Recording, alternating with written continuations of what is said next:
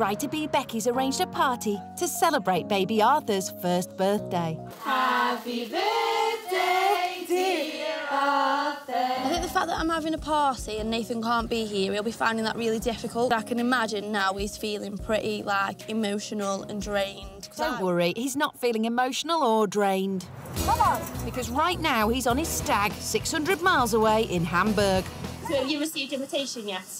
No. I think he'll be on his stag do and he'll realise that it's Arthur's birthday party and be like, send a balloon. A balloon? Actually, Nathan's idea of an invite is a bit more permanent.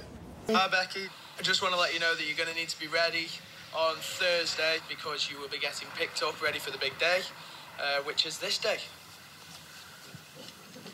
What is it? No! Oh, is that... Oh, Don't stress. But he's abroad, so I'm a bit angry.